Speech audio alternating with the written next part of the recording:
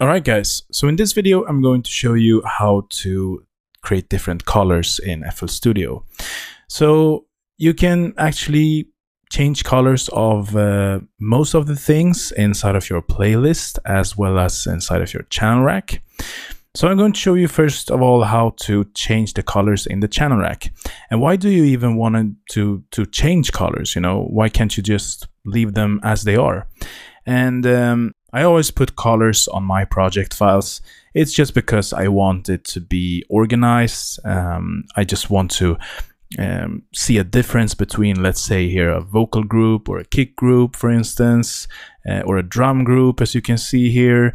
Here's chords, bass lines. You can see now you can see the differences between the sounds instead of having all of these different sounds here in the playlist, everything being the same color, you know. So you can create colors in different ways in FL Studio. So first, let's go to the channel rack here. And as you can see, every single track here has a different color. And this is because I'm using the demo project that comes with FL Studio. So you also have access to this demo project as well. And we're going to work with this demo project throughout this course. So how do you open up this demo project? You just go to File and press Recent Projects, New Stuff. .flp, and this will be the demo project that comes with FL Studio.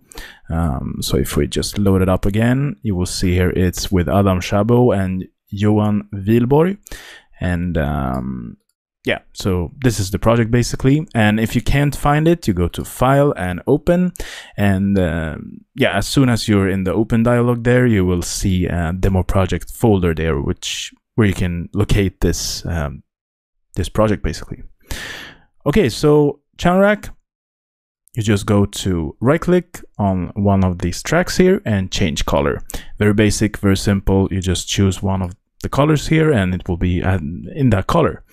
But you can do here also is to go to change icon, which is very nice. You can see here, as of now, there is a kind of an effect icon here. You can see effect here, but you can choose this to whatever you want. You can have your own kind of icon here. So let's say that this would be like a guitar sound, basically. You can just go to the guitar and change out the icon there. Also do the same thing if you go and right click one of these tracks here and press rename color and icon. And this is actually a way faster way to do this. You just rename the track, put an icon on here and choose the color, and then you just go with the done or accept button here and it will be done. So this is a nice way to create different colors inside of the channel rack and just to organize these tracks and put a name on it, so you don't have like random names and random colors everywhere, and you know, or just having all of these tracks in the same color, so you can't really see the differences between the tracks.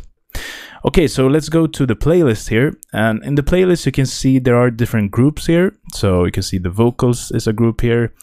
The kick here is a group with different drum sounds, the chords for instance. And you can see all of these different groups here are colored.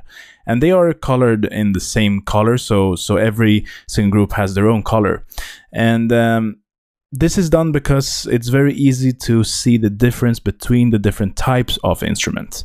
So what you can do here, you can basically color everything if you want to. You can color every single track in the playlist here. But I will do this instead. I will color every single group as they're done in this demo project here. So how do you do it?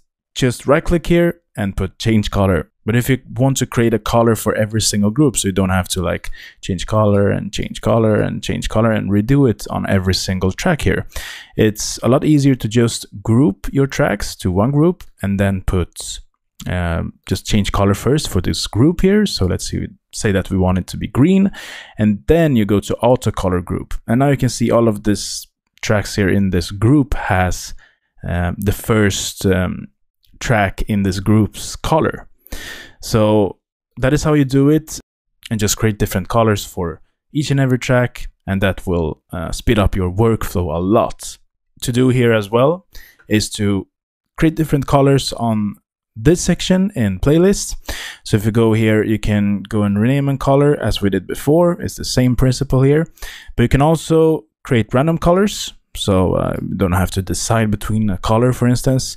It's nice to have the same color in the pattern picker here as you have it in the playlist or in the arrangement here. So I would do the same color basically, just so you get organized, you know.